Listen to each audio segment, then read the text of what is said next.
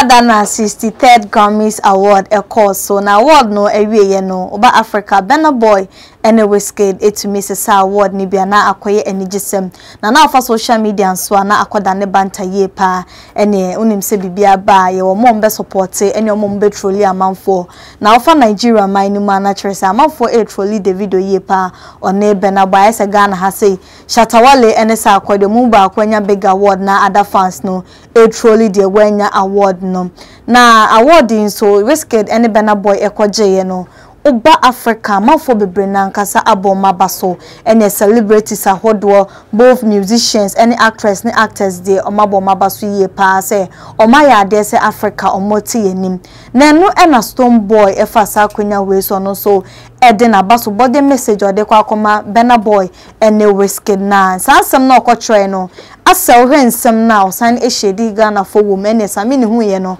wan twentwen so kra debi obe reply Stonebwoy so e was Stonebwoy Sama okeka ye na Stonebwoy abaso body na ode ma eye Burna Boy ene Wizkid no chirum say oh Africa countries na was it me original ne boy ensem pa de ma Nigeria fi say ba entertainment industry ni ma omon enkrofo mo de Africa e kwa nanim omon enkrofo mo te Africa nim in terms of entertainment industry no ni krom Ghana de ni krom Ghana ne say owosu ni team na me read Stonebwoy Sam no e de amom na me wi a me de Samini de ode beka ho nyina e de amamo. With all due respect, let all other African nations give it up for Nigeria for their constant effort in holding the mantle for Africa when it comes to entertainment on the global scene. Congrats for holding it down at the Grammys. As for Ghana, SMH, I will be back. Naturally say, we need Twitter Stonebwoy echo tweety yena. And no enam so Samini so abeke kanadrin edi ache na ye share awards a Wizkid any Burna Boy ewini yena. Ofa Burna Boy category na neye best global music album and din any twice as tall and no di winnie and afin say ba Wizkid da one Beyonce any Blue Ivy or Brown Skin Girl music video no and also ewini best music video and no any award that it me echo so na Stonebwoy then na married edi ama hona Samini ba because Stonebwoy what the Nigeria asem ba ha say nation Nigerians now omo disrespect omo legend one will so be disrespected two-face that they be done now so ba Ghana ha say wo Stonebwoy utimi hwenyankopon anim e disrespect me Samini nti san kasa na wo kan o pa kire sen ene ensem de Samini so eto bi bo Stonebwoy me read ni de no e de amamo. Ghana will be okay if we begin to keep 800% with each other as artists, my G. It starts from being honest and calling a spade a spade. Do you think they disrespect Indibia like you disrespect Samini? Hashtag year of truth. Before you give extra fake fans to Nigeria. Hashtag check yourself faker. Naturally say. We so ne reply as Samini e de ma Stonebwoy wona so why kwada ne banta ne we betro na we abetro he Samini for some time now maybe atwam na so Stonebwoy nto kwa beki kansem bebre na nkasa e de chere Stonebwoy na nsen as no ne Shatawale enye beefa ano enye easy crown pie no kwa Shatawale e ma ne chance onko studio na onko recorded this song and fama ne no na Stonebwoy be reply Samini biem say wotimu sa na anu ye akopɛ Shatawale nto kwa nti se we fish Shatawale so a ono Stonebwoy so na oba ono de nye social media eno ne ba be beef bia na onim ni yie pa maybe this Stonebwoy so reply no e de amamo. No disrespect, you just finished a Twitter beef with Shatta. It's my turn now. We know each other personally. I cannot do this with you on social media. When so ne reply bia Stonebwoy e de ma Samini na Samini so ehu ye no osan e be retweet back se makasa kwa bantai no so maybe this Samini reply de buy no e de amamo. SMH Stonebwoy LOL. You know you can't throw dust in no one's eyes, my son. You know exactly where I am coming from. Don't trust GH in congratulating Nigeria because they don't respect their legends like you do, period. A word to a wise. Naturally, Samini dear. Siana wosi sukena says Stonebwoy a disrespected legend our Ghana has say into Nigeria for na nyasa e no moye o kasa Ghana ha krampo obi no binya asema na akwa beef we ni no yonko kasa we ni say beden na Ghana for so matimi akodi Grammys bi na Samini sign to aso tro nsem bebre na kasa Edma Stonebwoy meto aso ready e di amam no say calling me a sellout on public stage during your mismatch clash. Who sold out who? We come from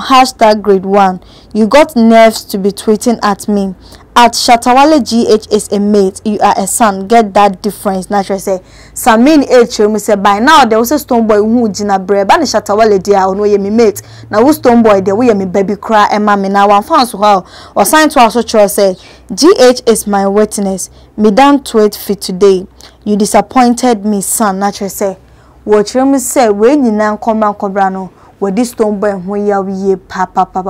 Samini and Stonebwoy maybe atwam na chese yin na yenim se na Stonebwoy and high grade Samini na tete na no so e de beden ho na se wo ho anom mienu no asem bi hye ho mo pese Ghana fo be hu we ko kan we kakra na se we be fia se we mfi na wajai sa asem bi ho no ma e hye Samini bona ne tweet ya mama fo e ka se bibia Stonebwoy dai no so hwe na wontimi ntena wa na so hwe na abro ne so o meka na yina ye hu se ni sei na Stonebwoy e de ye Samini if so many times Samini beka Stonebwoy are disrespecting obune nimtia and I say empo asase sound clash ibaye na Samini echo mu se wo so no ne Shatawale efese nye Stonebwoy e mo kopie mo honom ko support Shatawale ma Stonebwoy so beka nsem bebre na nkasa e de tre Samini na ye ba award no so as say no man of the moment e Burna Boy and Wizkid omojo muden e social media Nempo Burna Boy crowd amafo binim eka say Davido bra wa bra fiwe wone pop stars na sempo American superstars no ne omo twa pictures on omo yenyums ni na Grammys are nominating mpo na mpo so man award eno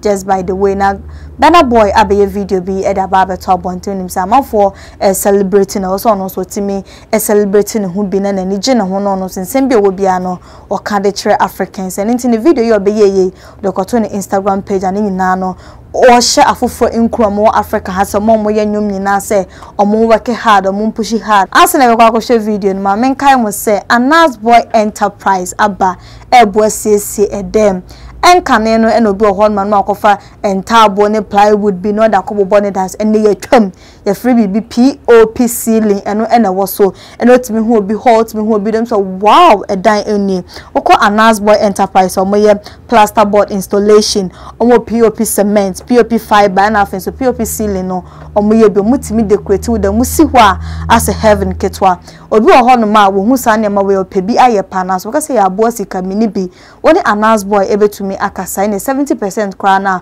obetumi etuaban per agreement na mo bekon oyewia 30% e wo ho no wo de aka no Stonebwoy obehum ewo Tantra Hills opposite ICGC Church and afin so pokuase awo shikwan so Canada Junction e ho so behu Stonebwoy omo na ba no enegu screen so fana fra omo na ne omo entwetwe enkomo yenhwe video no emra.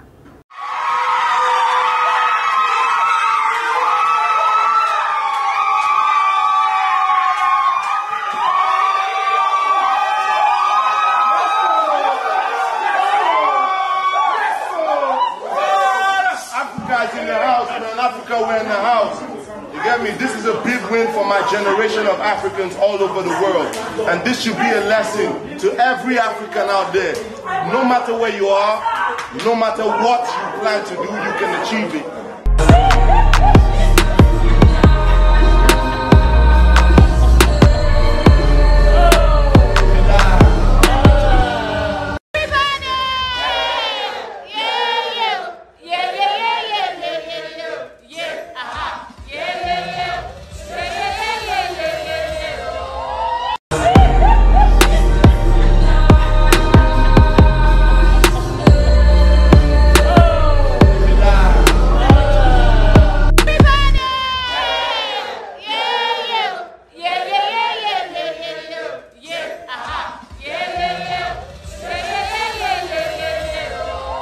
Now after I said Burna Boy posted video we no caption we no the man was saying this is for all of us. Please remember that you are not ordinary. #Grammy 2021. Naturally say we insone caption na or the man e ni gisem say Africa yen so nkakranka kraja ye koye nimbe na abaga na ha say na amafo bebre na nkasa edi a big artist for no ho ya say Dominimani local champion fight ne ade na pede Samini e kano uko social media amafo bebre na nkasa e support ne say anokre because e hwe Nigerian for na unhu say e bia Davido e disrespected Two Face and asempo Naira Marley mo mabe mo disrespected Davido mo omoko omo ho ankasa level ene Davido no ne Burna Boy de sie ni Wizkid no ne we de sie ni omo ankasa omo ho but oba ne Ghana ha say dia ene bi mo nsem mo kan say ufa Kelvin boy ya ene otimi disrespect Stonebwoy kwaku smoke na ndie o disrespect Shatawale anyhow ate say omo na omo ho na enko mpanimfo na nko betimi abo mo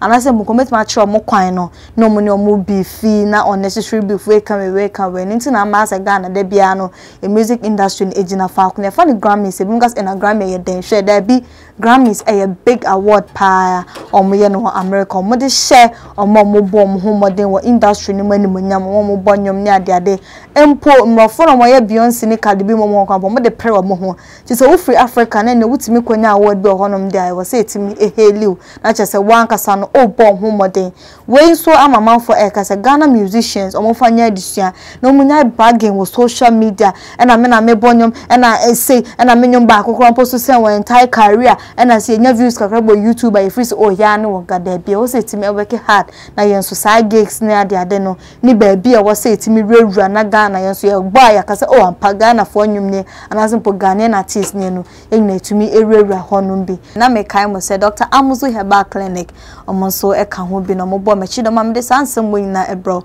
Dr. Amuzu abama mema da bia mema no ana mesra mo se nya bema ne bema ne do timi bo adwuma yie pa e wo mpam ya kasa bema na eba no wo ya bema na wo problem e wo bema yonim nkwanwan e wo form crown timi ngoba wo de bo ani ana yo wo sane ye kwa akra wo du adwosopa wo si mesi untimi moba ani nye untimi moba ho nsepe na ko hu Dr. Amuzu obebo asiesi ama ye bema bi won so a ne afwan ye kete hu ase nkruma ba so na ye be man tie sere mo san krofo ni na no mungo hu Dr. Amuzu be mo wa pejamu kama ede amamo mo akoko etete mo ba ni minimu o ya kon obo won so ani sisi na ni ase koko etete amafo ye pa o Dr. Amuzu aso ya ni nyina so bete ne te ede amamo Dr. Amuzu Ghana has open a chair kwan